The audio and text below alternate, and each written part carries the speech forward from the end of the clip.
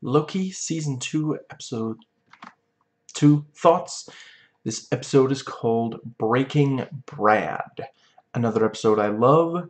Spoilers for everything MCU. The top link in the description box will enable you to donate to the SAG-AFTRA strikers, and I implore you to do so. And then there are some links to videos that help explain why this is such an important strike.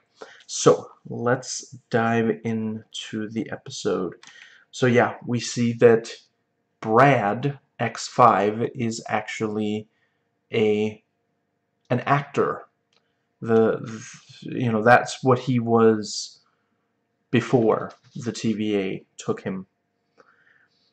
And yeah, some great stuff. I like the misdirect he pulls where he's like, I'm gonna get everyone some booze, which is of course, in certain circles it's like, okay, this, we can trust this guy. He's going to give us alcohol. And yeah, exciting chase. And I thought Loki did a very nice job with the punk crowd, because it is, yeah, certain parts of London teeming with punks. And yeah, really clever with, like ganging up on him with the Lokis. And I don't know why, I just like the fact that the horns are there as shadows, but not really, like, just the fact that, again, to intimidate Brad. And the way that, yeah, just really nicely done. Yeah, and they talk to OB, and he's like, well, I mean, on the other... Okay, so there's this tempad that we have a question about, but on the other hand, the world is ending. Should the tempad take priority? No, please keep them so. That seems prudent. I really love how he's, later on he's like, we're all gonna die, we're all gonna die. Oh, hi, we haven't met before. Just, yeah. And let's see.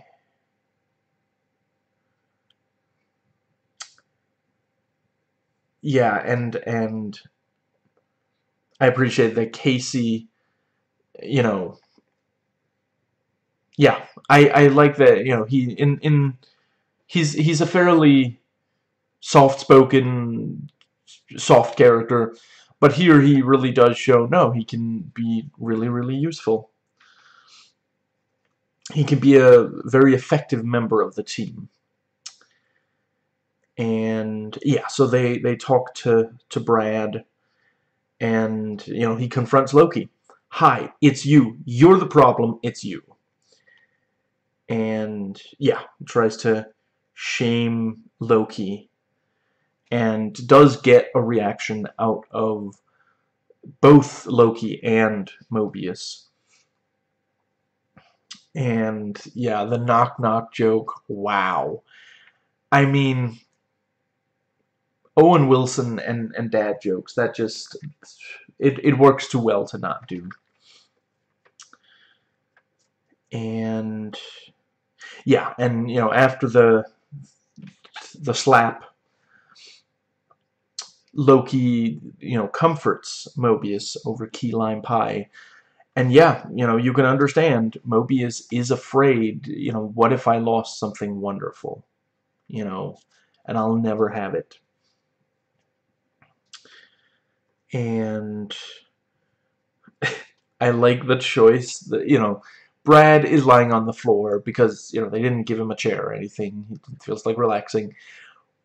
The point of view shot that's like upside down of them like struggling to get the machine in there. Yeah, that was funny.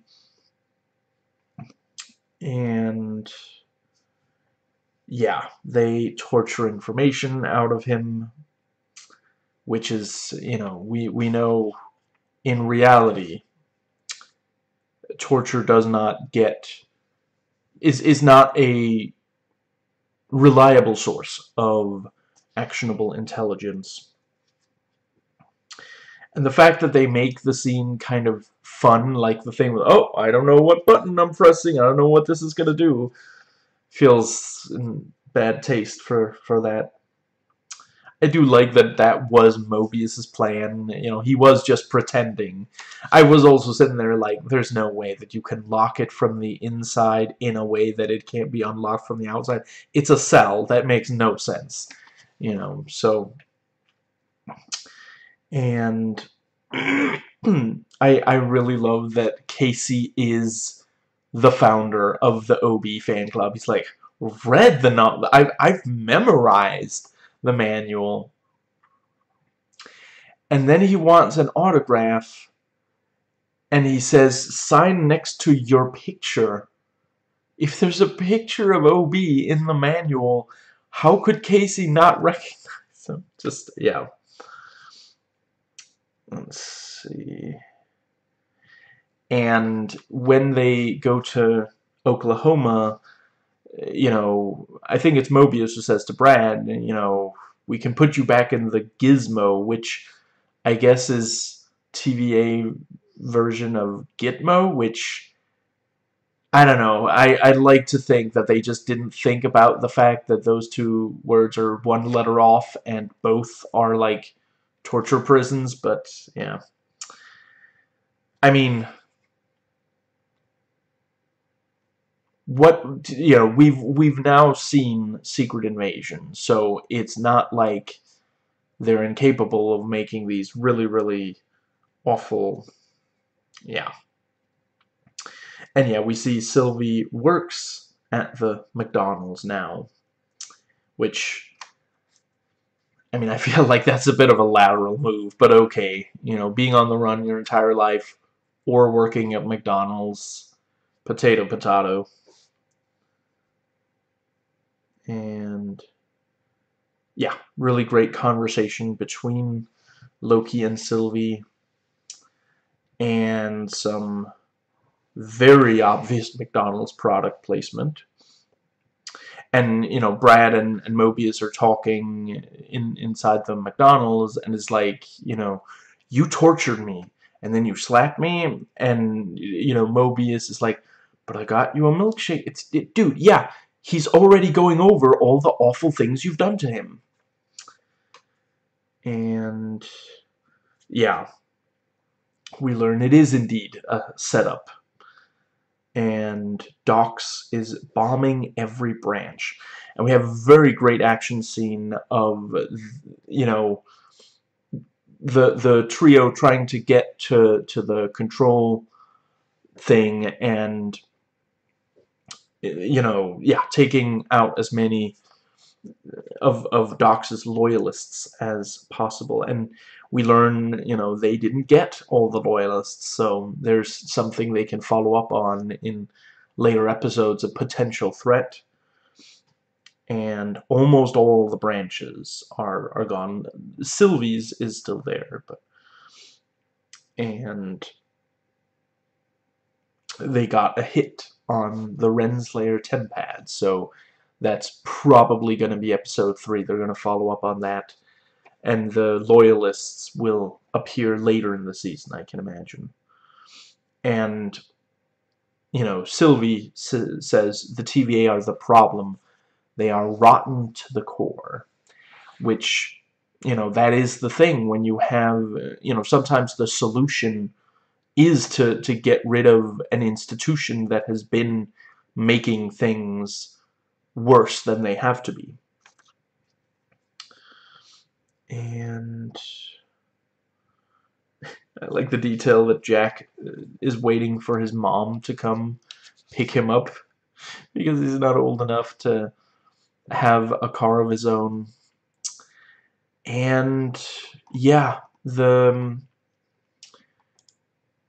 really enjoying season 2 so far.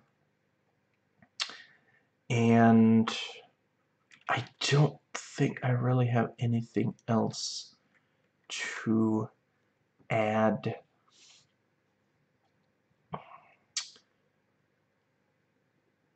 Right, I appreciate that this thing of, you know, Loki and Sylvie, you know, yeah, they're not. It's not this really happy reunion.